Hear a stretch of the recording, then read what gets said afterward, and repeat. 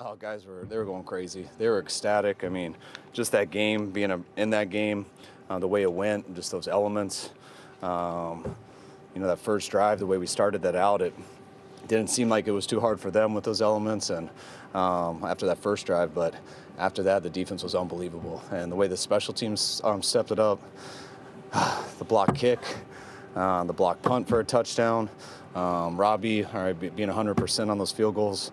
It was so big, and every time we felt like we almost got something going, whether it was a penalty, a couple drops, they rushed real well. We had a number of sacks, but the guys just to battle to the end and find a way to get a win in there. I couldn't be more proud of the guys.